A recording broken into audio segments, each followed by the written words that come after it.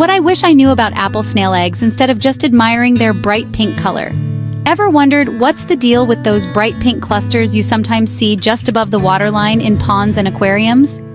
Today, let's dive into the fascinating world of apple snail eggs.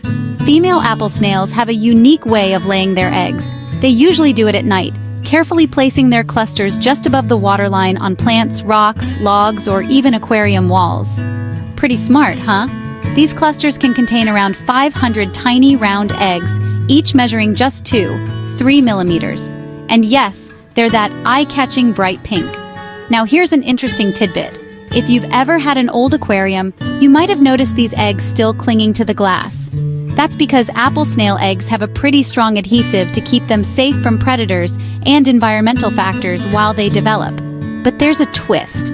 Female apple snails will lay eggs even if there's no male around.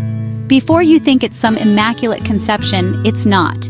These eggs will be infertile because apple snails need both male and female participation for fertilization. Even though they have both male and female reproductive organs, they aren't hermaphrodites.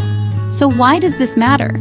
Well, it tells us how critical both genders are for the continuation of their species. It's a delicate balance that highlights the complexity of nature. So next time you see those bright pink egg clusters, you'll know you're looking at a small but fascinating part of the natural world. And that's something truly unique. Thanks for watching. If you enjoyed learning about apple snails, hit that like button and subscribe for more nature wonders. Until next time, stay curious and keep exploring. Oh, and if you need to get rid of these eggs, you can scrape them off with a tool or use a strong jet of water. Just make sure to dispose of them properly to prevent any unwanted snails.